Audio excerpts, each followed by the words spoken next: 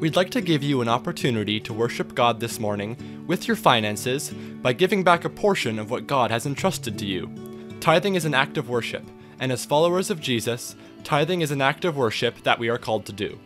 Tithes allow us as a church to reach out and connect people to Jesus. So to give this morning, you can go and visit thegatheringottawa.com/giving. Thank you for giving. Hey everybody, Jeff here, lead pastor at The Gathering Ottawa, and it's so good to have you tracking with us online here today. We post our sermons from our Sunday morning service online on YouTube every Sunday afternoon for two groups of people in particular.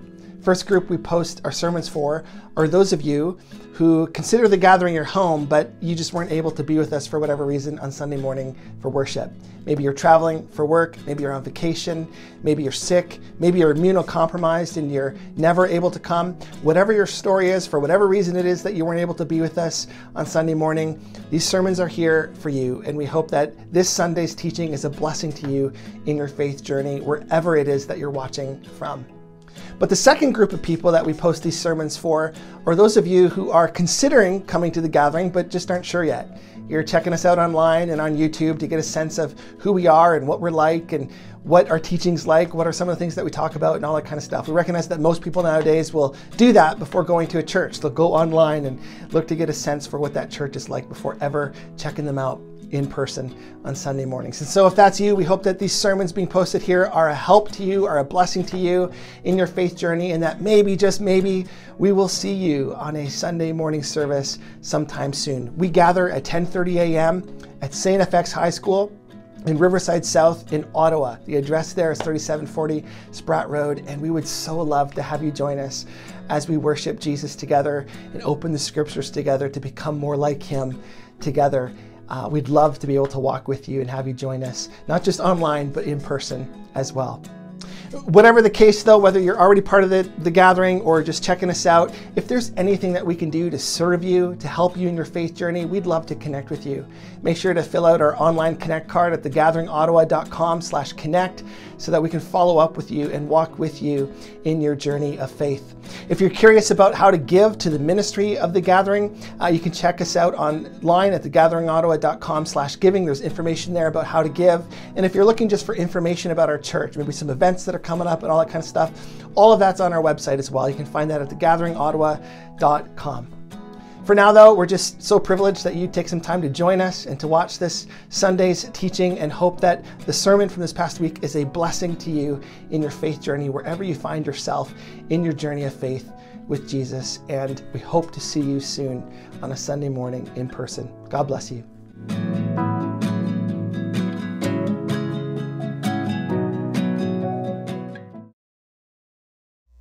I want to ask you a question. When do you feel, or when have you felt in your life most connected to God? Like when, for you, have you sensed his presence in your life the most? Or where or when have you seen his activity in your life the most? When or where have you experienced his love for you the most? When do you or have you felt most connected to God in your life? Are there certain moments or times or practices that you engage in that help you connect with him? When do you feel most connected to God? Anything come to mind for you?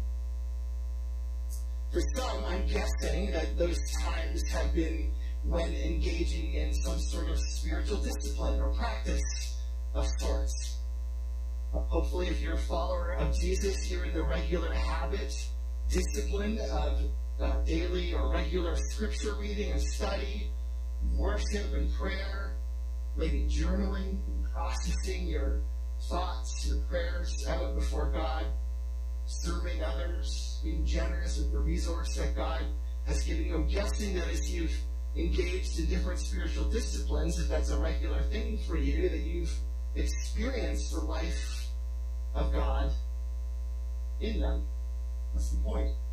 Connect our lives, our hearts to our Heavenly Father. So maybe that's the answer for you. Maybe for others, whether you felt the most connected to God, it's been when you've gotten away and gone on some sort of retreat, Christian retreat, or conference of some kind, where you got away. Maybe it was to Tres Dias. I know that's been a really popular retreat for many in our church, or some other Christian retreat, a men's or women's retreat. You've gotten away to some campground, and there was a speaker and a worship band, and time together with other believers, and you encountered God's love for you in a new and fresh way. Maybe it was getting away that was significant for you, or maybe it was a mission trip.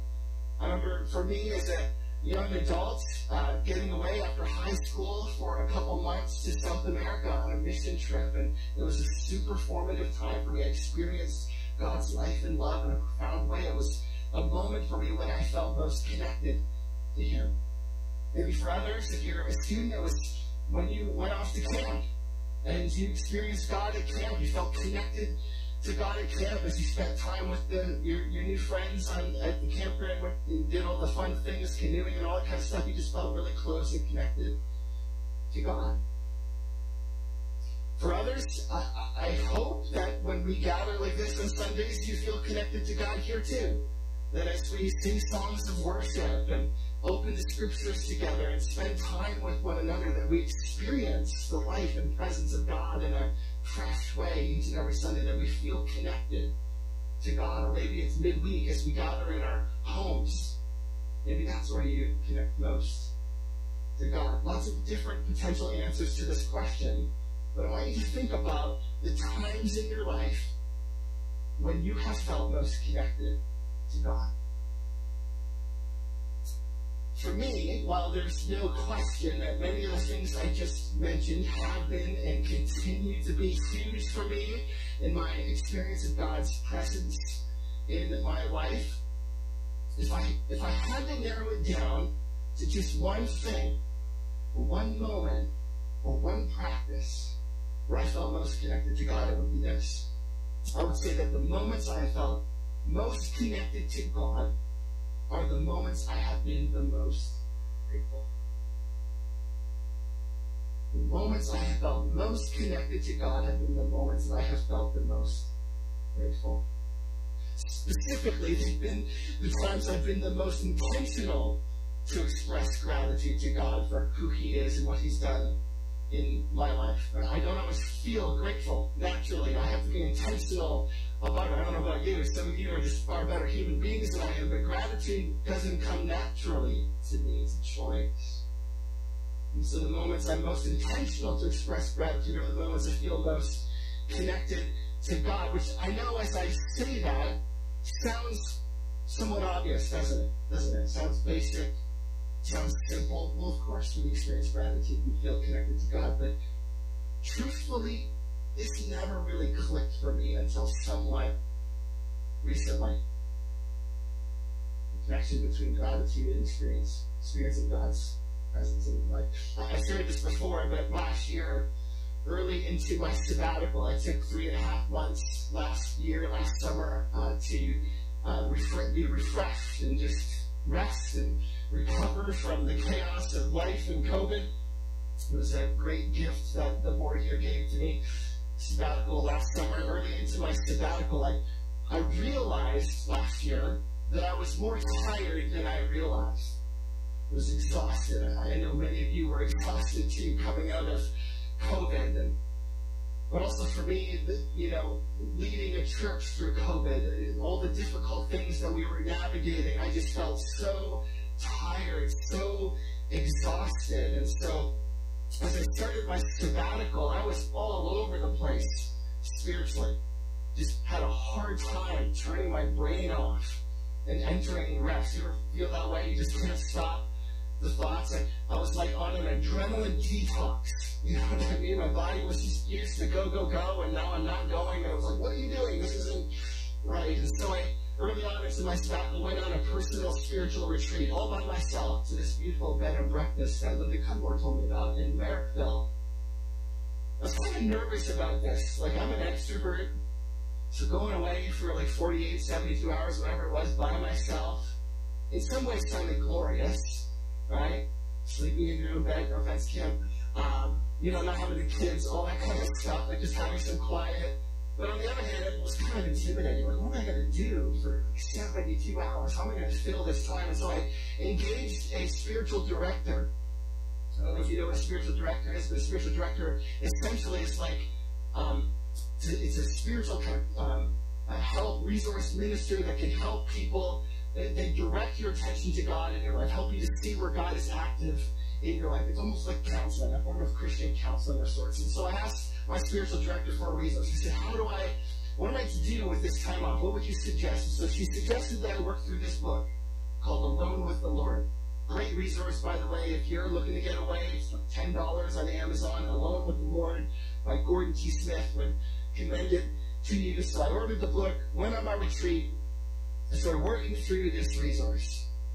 And it was fine. It was good. There's prayers in it and references to scripture and exercises that you can do. And so I was kind of working my way through it, but still feeling really restless, having a really hard time just turning my mind off and engaging with what God would have for me. But then I got to this particular exercise, page 20 of this book. I was kind of honestly mindlessly working through this. Then I got to this exercise. Let me just read it to you. Page 20 says this: the following exercise may help you approach the practice of thanksgiving. First, identify 10 things for which you are grateful. 10 indicators of God's goodness to you. And rather than listing attributes of God's goodness in the vague or general sense, consider specifically how God has been good to you and list those indicators in your journal. So, okay, that's not hard. 10 things. I can be specific about 10 things. And so I write 10 things down. I thank God for His grace for me in Christ Jesus. I thank God for my family, for my wife and my kids, for our house. Thank God for the Buffalo Bills. Just the obvious things, right? Things we all are thankful for, I think. I do that and I continue on. After a few moments of silence, identify 10 more things for which to give thanks. How has God been faithful to you in the last few days or weeks? Be a little more specific and started to struggle to think of things a little bit. Started searching for things to express gratitude for. Made through. After another 3 to 5 minutes of silence, the book says, identify 10 more things for which you are thankful. And now, like, I'm at my gratitude limit. I have reached my gratitude quota. I have no more gratitude within me. I think that's it. But I starts to do it, and I'm a rule follower, so I'm going to do this, right? So I start really digging deep, and I start thinking back to specific ways that God has been good to me in my life, and I start thinking back on my story, and I start thinking back to all sorts of things. I start journaling about those things, listing them. I run out of things, up to 3 or 4 things, and I start thinking just about His goodness to my life in other ways, like even just practical things, like the ability to see, and to smell, and to hear, and summertime, just thank God for the feeling of the sun on your skin, which we've just lost now, and we'll hopefully get back before too long. But thank God for the sound of laughter. Just heard a laugh. Thank you. Thank God for the gift of friendship, and listed some friends who've been such encouragement to me, and just kind of went through this list, and before I knew it, it wasn't just 10 more things, but it was about 25 more things. And for me, in engaging in this simple act of gratitude, 10 things, and then 25 things, it was profound. Simple but profound. As this simple practice of looking for things in my life to express gratitude to God for, especially when I'm not really feeling it, right? I'm not feeling overly worshipful, not feeling super grateful, super connected to God. It opened me up to the life in the presence of God like nothing else had in a very long time.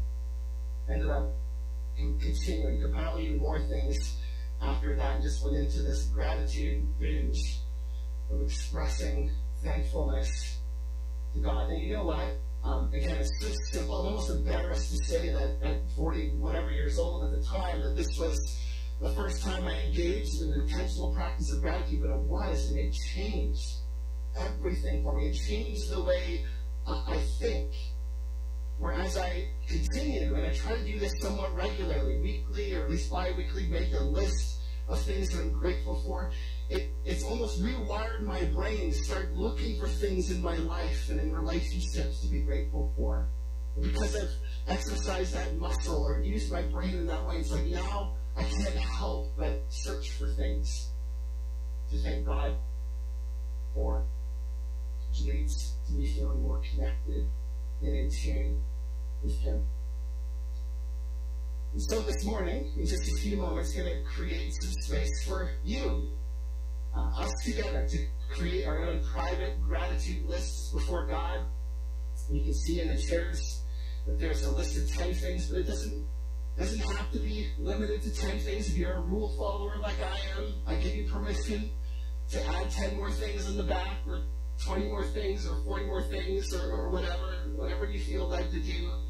But we're going to create some space for us to intentionally express our gratitude to God for His blessings in our lives. And I want to encourage you, we're going to get there in a moment, but I want to encourage you to be as specific as you can. It's easy to say, God, I thank you for your goodness in my life. Don't just say, thank you for your goodness. Talk about how He has been good to you. Be specific. And that unlocks something. Oh, yeah, that led to this, and that led to that. And oh, my goodness, to see His goodness.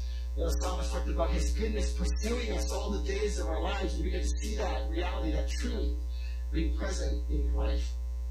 So we're going to do that in just a moment, privately thanking God. But then later on, as I mentioned earlier, we're going to open the mic as well. We're going to invite you to publicly thank God for His goodness and His kindness and graciousness to you.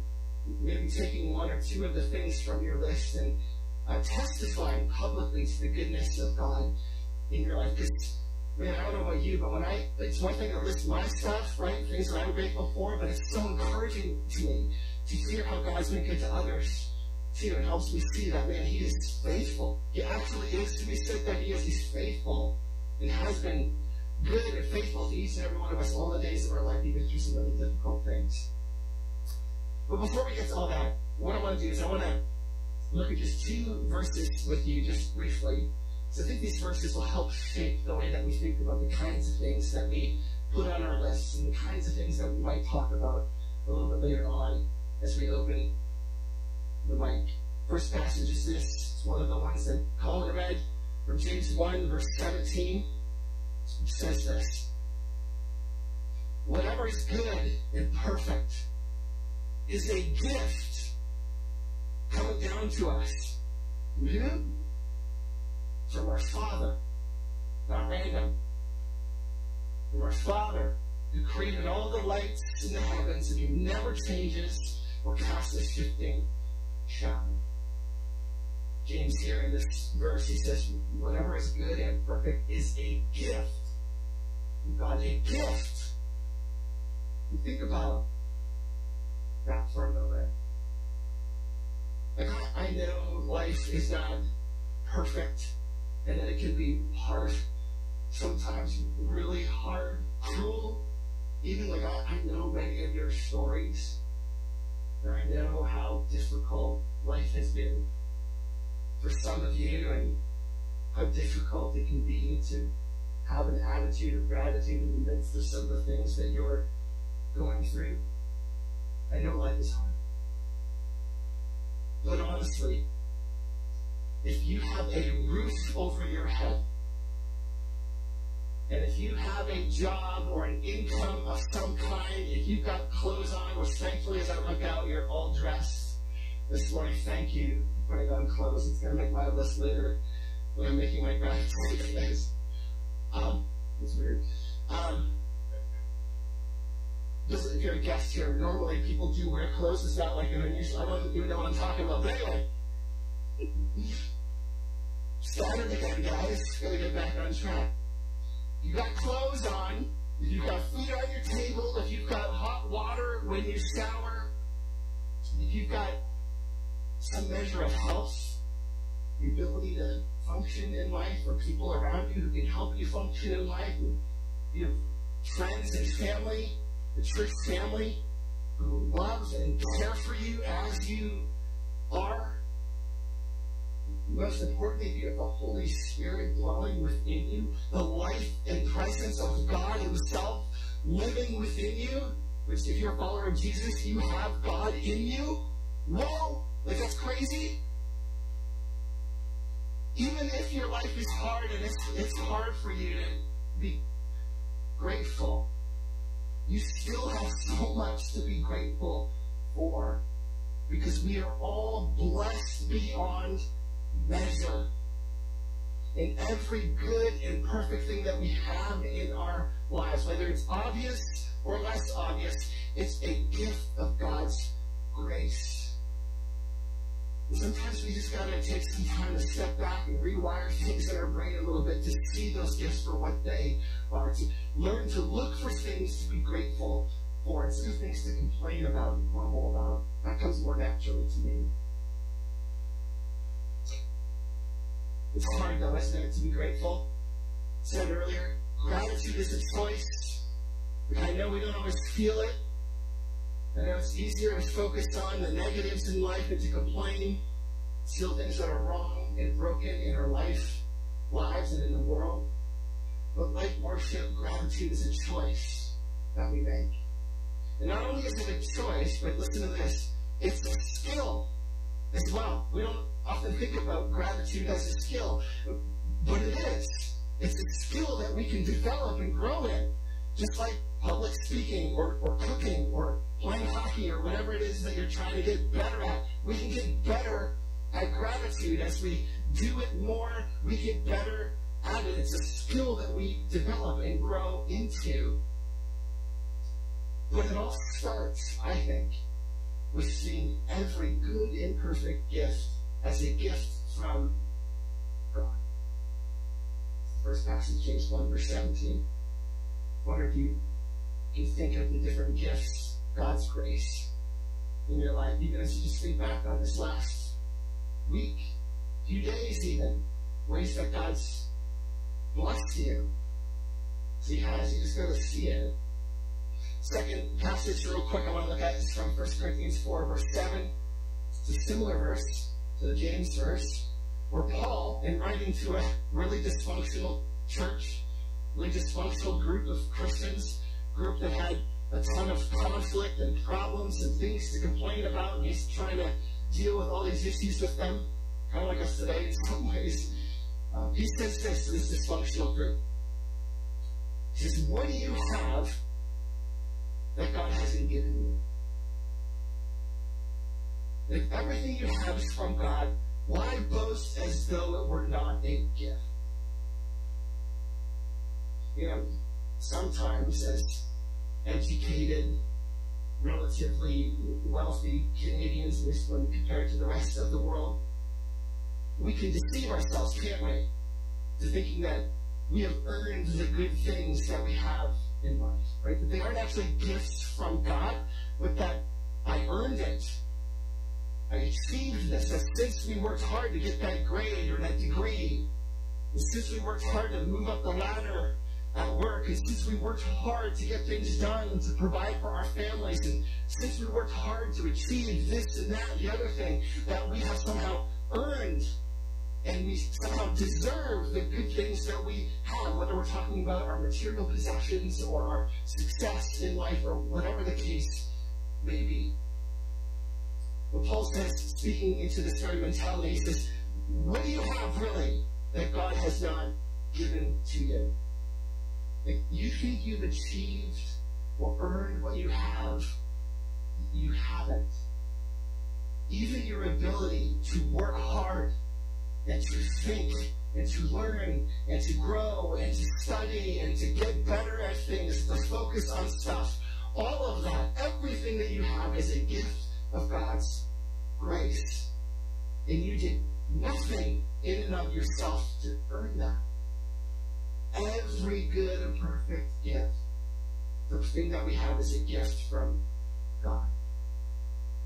But we forget this, don't we? We forget this. We think that we learned it. It's why this practice of gratitude is so essential to understanding the gospel. We've done nothing to earn God's kindness and grace to us in Jesus. It's all a gift of God's grace, and we are blessed beyond measure. And so this morning we want to be intentional to engage in this practice of gratitude together in worship and as worship, thanking God for his many gifts in our lives. Because at the end of the day, that's what gratitude is, isn't it? It's worship. It's worship. It's not gratitude. It's not just some mindless exercise, empty exercise where we thank the universe or something for providing for us. I don't know how, if you are a follower of Jesus, that you can actually be grateful for anything. Who are you thanking? Yourself? The universe? Earth? Apart from some dependence on God's goodness in our life, some knowledge of who he is, who are we directing our gratitude to? Gratitude is worship. It's a form of worship. It's directing our thanksgiving to God and worshiping him for who he is and what he's given to us in Christ Jesus, whether we're talking about material things, spiritual things, or relationships, whatever the case may be. So, in just a moment, we're going to pray. We're going to leave some space, 5 or 6 minutes, for you to respond. Take a list in front of you on your phone, if you prefer, whatever works for you. And to list at least 10 things, specific things that you are grateful to God for. And so I encourage you to wholeheartedly engage. I was reluctant when I got to this part in the book. Maybe you're feeling that way too this morning, but I promise you, if you press in, you'll experience God's presence. You'll feel more connected to him, because that's what happens when we express gratitude. Let me pray. Jesus, we thank you for your goodness in our life. Thank you for going to the cross on our behalf, and dying and rising again so that we could be set free and made new. But it didn't just end there. Your goodness follows us all the days of our life. Even when badness seems to be everywhere we look, your goodness is present. Help us to see it. Help us to see your gifts. Big things, the small things, the obvious things, the less obvious things, small things. Reveal to us your goodness in our life and give us the ability to express gratitude back to you here tonight. For all these things in Jesus' name, amen.